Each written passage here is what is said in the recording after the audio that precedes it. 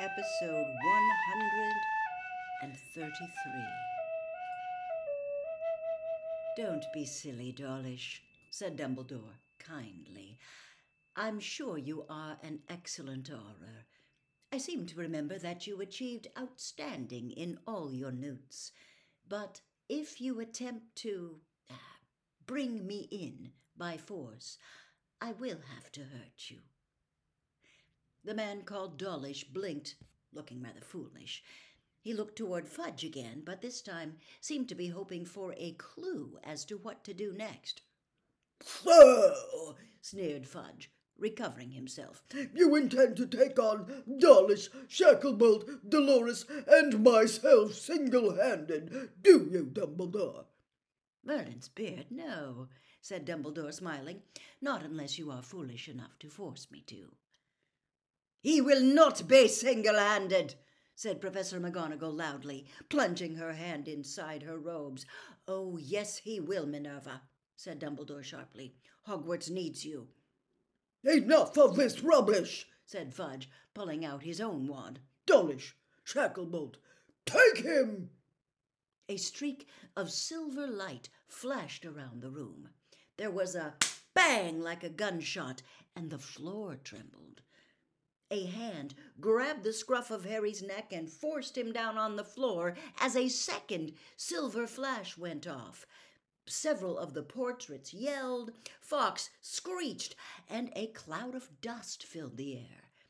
Coughing in the dust, Harry saw a dark figure fall to the ground with a crash in front of him. There was a shriek and a thud, and somebody cried, No! Then the sound of breaking glass, frantically scuffling footsteps, a groan, and silence. Harry struggled around to see who was half strangling him and saw Professor McGonagall crouched beside him. She had forced both him and Marietta out of harm's way. Dust was still floating gently down through the air onto them. Panting slightly, Harry saw a very tall figure moving toward them. Are you all right? Said Dumbledore. Yes, said Professor McGonagall, getting up and dragging Harry and Marietta with her. The dust was clearing. The wreckage of the office loomed into view. Dumbledore's desk had been overturned. All of the spindly tables had been knocked to the floor, their silver instruments in pieces. Fudge, Umbridge, Kingsley, and Dawlish lay motionless on the floor. Fawkes the Phoenix soared in wide circles above them, singing softly. Unfortunately, I had to hex Kingsley too, or it would have looked very suspicious, said Dumbledore in a low voice. He was remarkably quick on the uptake, modifying Miss Edgecombe's memory like that while everyone was looking the other way. Thank him for me, won't you, Minerva? Now, they will all awake very soon, and it will be best if they do not know that we had time to communicate.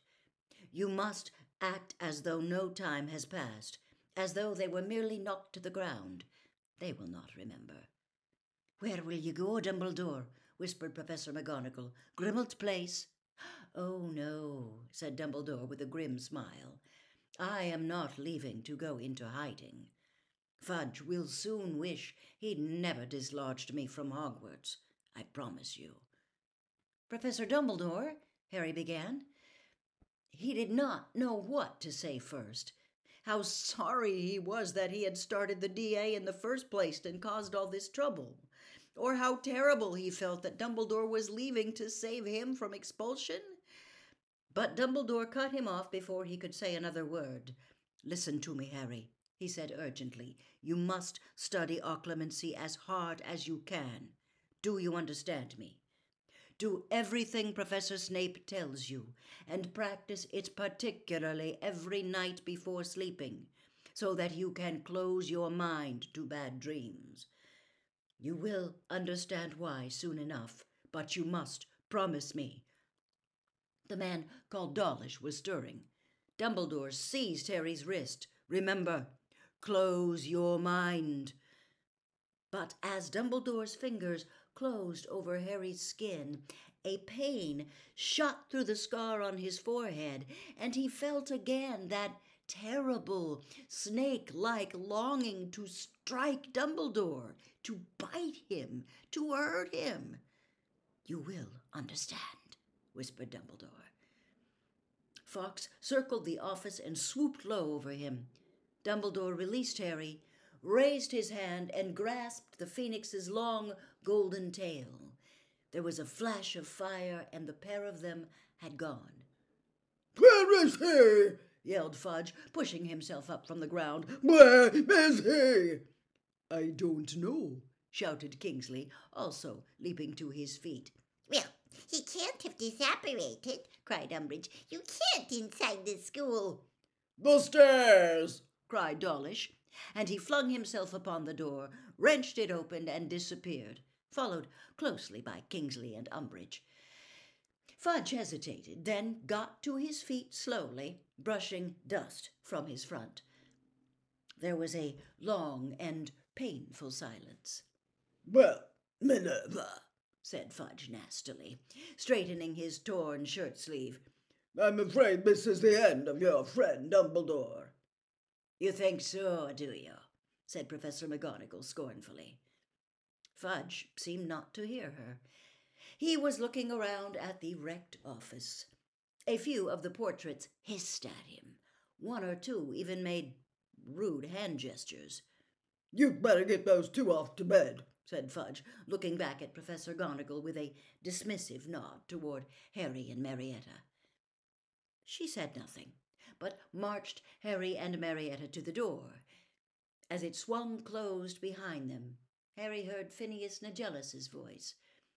"You know, Minister, I disagree with Dumbledore on many counts, but you cannot deny he's got style." Chapter 28. Snape's worst memory.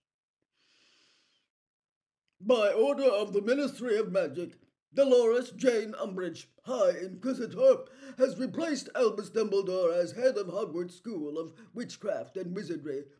The above is in accordance with Educational Decree number 28, signed Cornelius Oswald Fudge, Minister of Magic."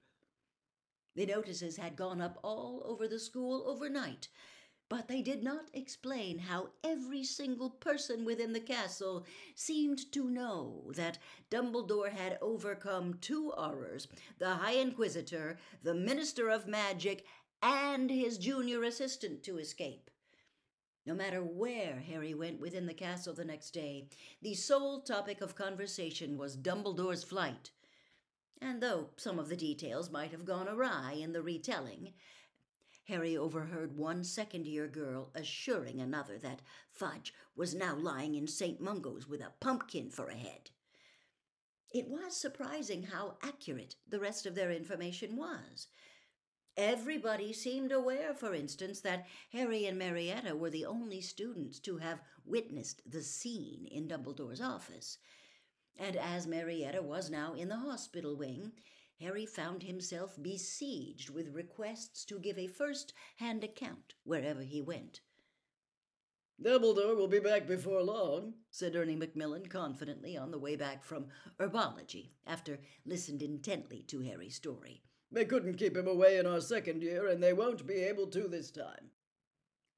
The Fat Friar told me—" He dropped his voice conspiratorially so that Harry, Ron, and Hermione had to lean closer to him to hear, "that Umbridge tried to get back into his office last night after they'd searched the castle and grounds for him. Couldn't get past the gargoyle. The head's office has sealed itself against her." Ernie smirked. "Apparently, she had a right little tantrum." "Oh, I expect she really fancied herself sitting up there in the head's office," said Hermione viciously, as they walked up the stone steps into the entrance hall. "Lording it over all the other teachers. The stupid, puffed-up, power-crazy old—" "Now, do you really want to finish that sentence, Granger?" Draco Malfoy had slid out from behind the door, followed by Crabbe and Goyle. His pale, pointed face was alight with malice. Afraid I'm going to have to dock a few points from Gryffindor in Hufflepuff, he drawled.